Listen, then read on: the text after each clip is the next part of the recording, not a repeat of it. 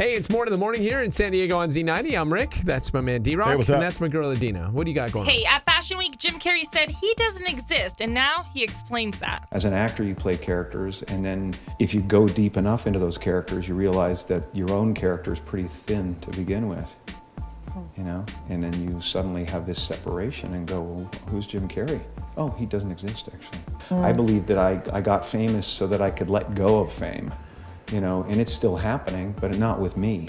What do you mean by that? What does that mean? I'm not a part of it anymore. There's no No, you're not a part involved. of. You're not a part of what? No, like dressing happens, doing hair happens, interviewing happens, and it happens without me, without the idea of a me. You know what I'm saying? No. Yeah, I'm just as confused. Hey, once you go Dumb and Dumber, you stay Dumb and Dumber, I guess. I know. It sounds like he's doing like a sequel for Truman Show. Yeah. Right? Truman Show, back in the boat.